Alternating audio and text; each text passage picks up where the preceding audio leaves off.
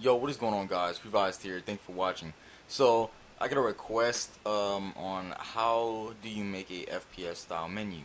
Well, uh, now I'm not sure if this person was wondering about like the making the GUIs or scripting it, but if I were to script the GUIs to make it actually work, like go to loadout, and then from loadout you can create your classes. I'm not sure on how to do that with my FPS game that I created a while back. Well, I haven't been working on it much at all, but I'm not sure how to script the loadout and stuff. Uh, but what I do know how to script, and I'm guessing is this is what you're talking about. Um, so whenever I start the game, now it's gonna be a little laggy. How my menu pops up, but then I think what you're talking about is whenever I hover, it's pretty laggy. Whenever I hover over it, um, it slides in, and it also has a sound effect. So what we're going to do is we're going to make the effect of it coming out like this, which I think is pretty. So we're going to go to Start a GUI. Now don't let all this other stuff confuse you. We're going to right click on Start a GUI, insert object, and find Screen GUI. Alright, so let's name the Screen GUI um, uh, first person shooter menu, I guess. I don't know what kind of name you guys would want. Alright, so right click on that Screen GUI, insert object. Now, I'm not sure how you guys are gonna want to design, like maybe if you want to make a frame and then put the frame somewhere on the side, or maybe just insert a text button instead of a frame and position that text button somewhere. I don't know how you guys want, but I'm going to use a frame. I'm going to position my frame how I want it, so you guys can kind of copy me if you guys want. So I'm just gonna mess around with the sizes and stuff. So we're going to work on a button that shows loadout, and another one that's gonna be called settings. We're gonna work with just two buttons, but the one script can handle all the. It can handle the everything. So let's position this on the y-axis. So -0.2. Oh no, I gotta go positive. 0.2. Alright, that's a pretty good position. Alright, I'm just going to change the transparencies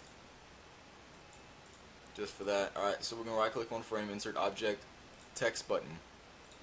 Alright, so how I design my frames, how I design my buttons and stuff. So I had a invisible button, which well, let's change the size first. So the size take that 50.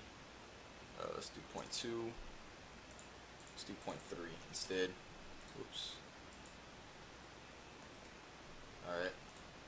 Let's name this. So I said loadout. We're loadout and settings. Loadout. Whoa, whoa, whoa, hold up. Whoa. Alright, so loadout. Let's change let's put text scaled. Let's make the text color white. Let's put textural transparency 0.8. Alright. So how I made it, also let's go on frame, change that to 1. Okay, now how I made it was the button. I made an invisible button. So, and I made the function fire whenever you hovered over the button. So there's even called mouse enter. So that happens whenever you hover over the button. And then I have a frame, a frame inside the button, and the frame is what comes out from the left side and whenever you hover. So the frame is what moves. So let's just change the size to 1. Let's come over here and change this to 1 also. Okay. Now we are going to let's go to the loadout. Let's change the Zindex to 2. So what index is, as you can see, if it was 1, it's pretty much how it overlays, like how everything overlays. So if I change the loadout index to 2, the loadout button is going to overlay, so it's going to be on top of the frame. That's what index is. Okay, so let's kind of design this background frame. So I'm going to do 0.5, maybe black. Now let's go a little 0.8. Alright, now if you guys want the lines, like those little lines that I had, like the orange lines at the top and a line at the bottom, how I did that was this. I'll show you. Alright, so on the x-axis, we're going to make it 1. On the y-axis, we're going to make it, let's go 0.02. Let's change that to 0.03 instead. Okay. Now let's just change the background color to a blue. Put 0 border size. Alright, let's go to this. Duplicate this this little frame. And let's position this to, on the y-axis, position it to 1. I think it should be 1. Let me try something. Yeah, alright, yeah, it's 1 right here. 1. Oh. Yeah, alright. I'm gonna make it, let's see. I'm going to change this text stroke color to blue. Let's see. Yeah. It looks kind of cartoonish. It doesn't really look good, to be honest, in my opinion. Oh well, let's just go with that. Let's just go with that. You guys can design however you want, or you can just copy my GUI, the looks of it. Alright, so let's name this frame's fine. Actually, that doesn't matter. Usually, what I name my frames is like container. Like if it was a big frame and then I have a bunch of stuff inside, I usually just name that frame container. But alright, let's get to scripting this. So let's insert our local script inside frame. Insert object to local script. Alright, local script. Alright, so first off, we want to make, let's do repeat wait until game.players.localplayer.character. Now if you guys watch my other tutorials, you guys probably see how I always do this in a, I usually always do this in a local script. Well, what this says is it's gonna repeat this first line, and we just add a wait. So repeat this first line until game.players.localplayer.character. So until it finds the local player's character, which local player is our own player, like the client's, like the client pretty much. So the client's character. Okay, so now we're going to, we're not going to access any players or anything. So what we're going to do is access the loadout button. So local loadout button equals script.parent.loadout. Alright, so what is script? If you wonder what script is, well, script is the actual script we're in right now, and then parent is the frame, because it's kind of like a hierarchy. So script.parent.loadout. Yeah, I spelled that right. Loadout, L-O, yeah. Okay. Okay, so we accessed the loadout button. We're going to make the settings button after. We're just going to script the loadout button first. Oh, and also I forgot to say. So the loadout, make this frame, change the position to, let's see what it takes. So just kind of mess with the size, I mean the position. So we're going to make it go in the negative, so to the left. .2. Oh, wait. Negative 0.2. What's wrong with that? Something wrong? Oh, I see what I did wrong. Oh, because it needs to be a curly bracket. I had removed it. Alright, so negative 0.2. Okay. Remember, don't be changing the size. Change the position. 5. Oh, that's 45. 9. Alright, so I guess it would be 1. So -1. But if I were you, I do the same thing like I just did, playing around with the position just to make sure. And also change the text to loadout or whatever you guys want. Oh my goodness. Loadout. Alright. Change the text to whatever you guys would want. Okay, so let's go back to the script. Alright, so we're almost at 12 minutes. This 12-minute video is probably gonna take like an hour to upload. I'd upload a lot more if it didn't take that long, being honest. So, a button has a event called mouse enter. So, a mouse enter function would fire whenever we put our mouse over the button. It's gonna take no parameter. Let's press enter and it should add this parentheses. Alright, so we're going to make a variable up here. So local hovering equals false, because we're not going to be hovering. We're just going to set this variable to false. So once we hover, we want to change hovering to true, and then we want to check if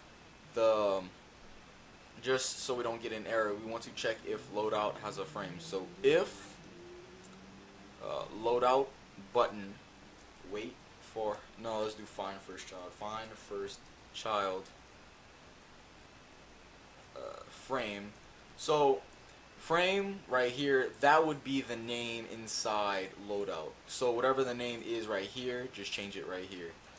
Then alright, so it's just saying if inside of loadout, if there's something called frame, and then it's gonna run the code. Now if there's nothing called frame or whatever you put right here, then this if statement will not run. So now what we're going to do is make a for loop. So for I, so I is gonna be pretty much like a variable. So for I equals loadout loadout button. Oh, I'm forgetting, because I was thinking about if like you make an FPS game, then you need a play button. So what I'm going to do is I'm gonna make, instead of the settings, I'm gonna do a play and a loadout. So we're going to name this play, text. Alright, go back to the local script, play, and script.parent.play. We can name it button. Yeah, let's just name button. So play button, play button, play button. Sorry about that, guys. So for I, play button. So now we need to get the x-axis on the position. So how a for loop works is you could either do it like 2 values, or you could do it 3 values. So we're gonna be doing it 3 values. So the first value is gonna be the start position, second is gonna be the finish, and the third is gonna be the increment.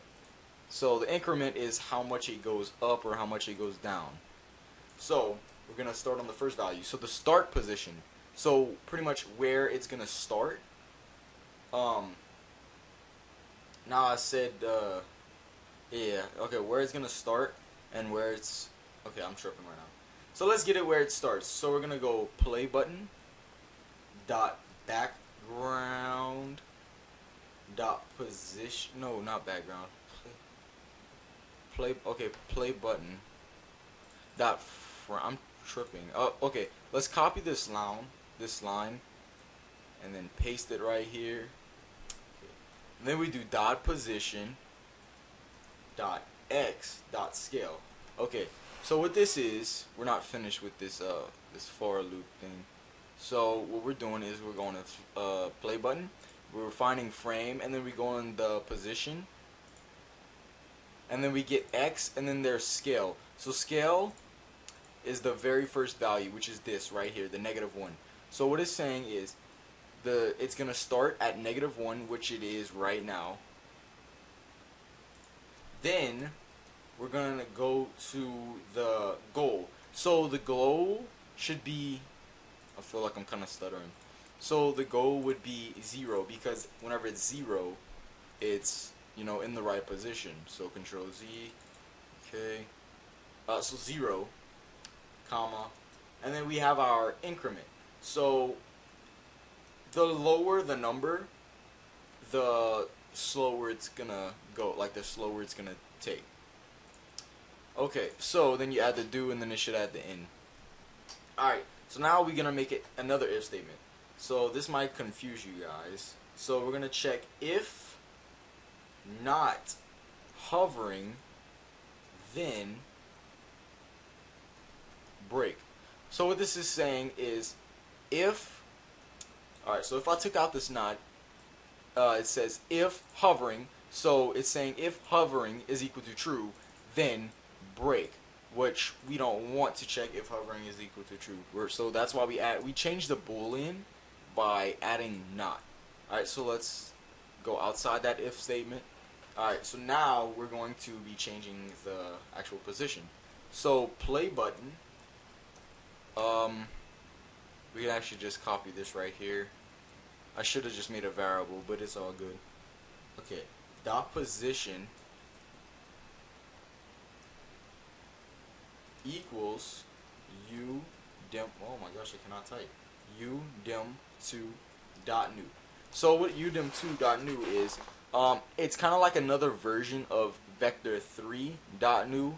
So vector 3 dot new is whenever you have, like, in a part, there's 3 values. There's the x, the y, and the z.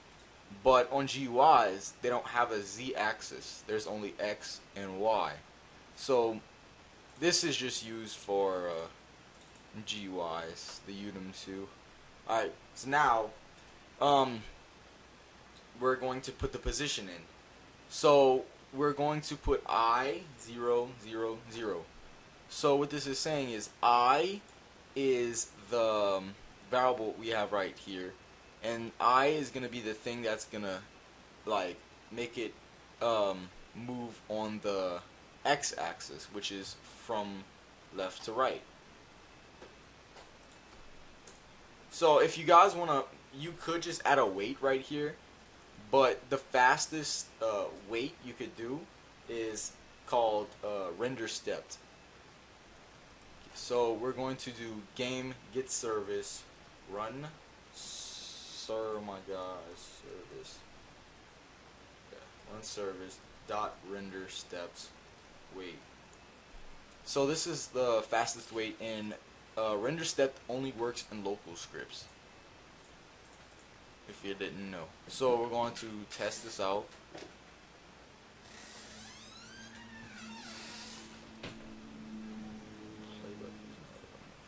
Okay, I see what I did wrong. Play button. Oh, no, that's the text. Hold up. Gotta change the name. Play button. Oh, man, I'm trying to hurry. We're almost at 20 minutes. It's going to be a long video. There we go. Pretty cool, but we're not finished. Sadly. Okay, so now what we're going to do is make the mouse leave. Alright, so change this to mouse leave. Now we're going to set the variable, so whenever our mouse leaves, it's going to be hovering equals false. So this is whenever this comes in. So if not hovering, so if hovering is equal to false, that's pretty much what it's saying, then it's going to break. So every time this GUI like moves to the right, whenever we hover, it's going to check this if statement. So every time like this for loop runs right here, it's going to check this if statement. So this if statement is just saying to break whenever hovering is equal to false. And that's on the mouse leave. So what we need to do is set this position right here back to the original position whenever we leave. So depending on right now this, let's see, the frame, how we have it at -1, that's what you're gonna put right here. So 1. Now you guys' position might be different,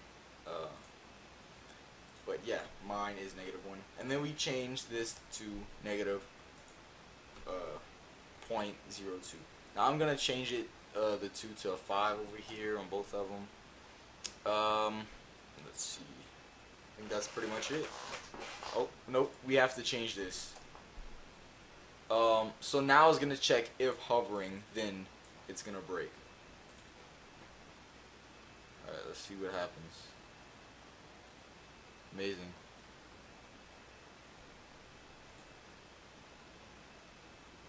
It's amazing. Alright, so what we're going to do, like I said, I would end the video right now, but alright guys. So now let's change the name from play button to, I think I had said loadout. Loadout. Yeah, loadout button. And then just change this to load out. I'm so sorry about that the FPS tutorial and stuff. But you know, I can't expose my friend's framework like that. That's pretty rude. Pretty rude. Alright. Let's change this to a 1. Okay, that's way down. Just kind of mess with the position. I'm gonna do this like that. No, actually, yeah, that's good. No, I'm gonna bring it down one more. Okay, so we go to the local script. Zoom out a little. All right, so we're gonna make another variable. Let's name it load out button. Copy this, paste it right here. All right, so we're gonna copy both of these functions. We don't want to copy that hovering though, the hovering variable, and then paste it over here. Now we're just gonna make a bunch of these comments just to split it apart, you know, so you guys don't get confused. Copy this loadout button, paste it right here, paste it right here. I'm gonna paste right here, paste right here, paste right here, Alright, so paste here, paste here, paste here. Yeah. Alright. Alright.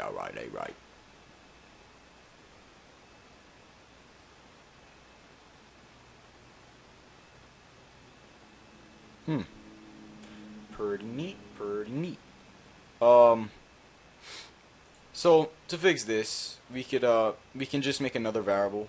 So copy that variable, come paste it over here. We're gonna name it hovering2. Copy that. Or you don't have to copy, just add 2 over here. So hovering2. So everywhere you see hovering, you just put a 2 after it. So hovering2. I think that's it. Alright.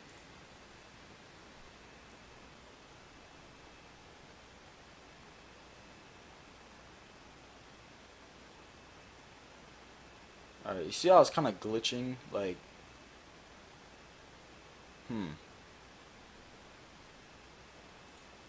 What you could do is, if that keeps happening, take these frames, both frames, and position it -1, and then just add like, so -1.3 I'll do.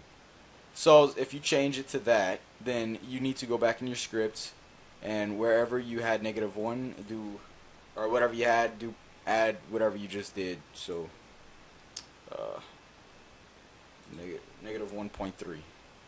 So on the mouse leave function, so both of the mouse leave function, you change it there. All right, let's check and see what it does.